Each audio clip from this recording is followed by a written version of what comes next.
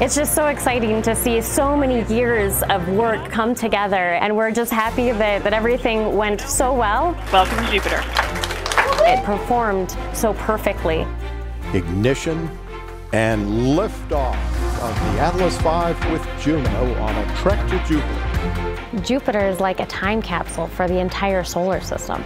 By being able to study Jupiter, we can tell the story of where we came from. Juno has taken 5 years to get to Jupiter. That sounds like a long time, but the spacecraft has traveled over 1.75 billion miles since it left Earth. It's pretty exciting to know that it's traveled so far, and it's just really at the beginning of its mission.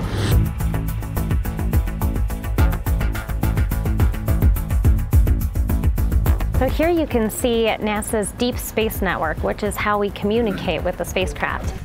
It takes 48 minutes for a signal to travel from Earth at the speed of light and get to Juno. This is the culmination of a tremendous amount of work. It takes hundreds of people to make a mission like Juno successful, and it's just so exciting to even have a part in that.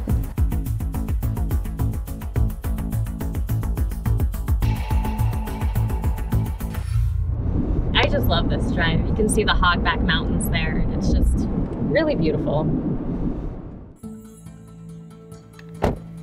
When I was maybe 10 years old, my dad gave me one of those transistor radio kits where you got to build your own radio. And he let me struggle with it for a while and help me put it together. But it was really exciting just to learn how electronics work and really help fuel my love of science. The overall idea of what we're doing here to bettering man's understanding of the cosmos and answering the fundamental questions in the universe, that's really fulfilling. Now that Juno is at Jupiter, it's finally ready to start its real mission, which is to collect all the data and to help us understand the unknown.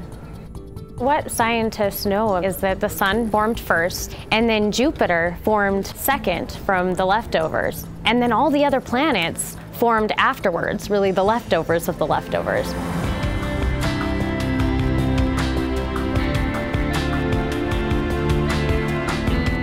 Scientists believe that much of the original composition of our solar system is contained within Jupiter. So by understanding the water composition, the magnetic field of Jupiter, and its gravity, we'll get to have a much better understanding of how our solar system formed.